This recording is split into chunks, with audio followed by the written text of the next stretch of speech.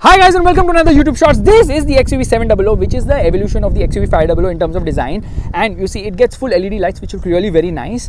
The C shape might remind you of some Peugeot cars actually. Coming to the side of the car, again evolution. Meanwhile, you get these smart door handles which pop out. Okay, that is part of optional kit, otherwise you have to manually do it like I'm doing on this particular car. 18-inch wheels, tire size similar to the XUV 500. Arrowhead lights, and this boot is actually made of fiber. Yeah, that's right, it's made of fiber. Where's the button to press and open it? Well, it is right there. It takes some time actually, I'm sorry about that. No boot space with the 7 seats up, and no space in the third row of seats either as such, because this middle row does not have a sliding function, unfortunately. So again, we pop this out and ow, my goodness, my finger got stuck inside.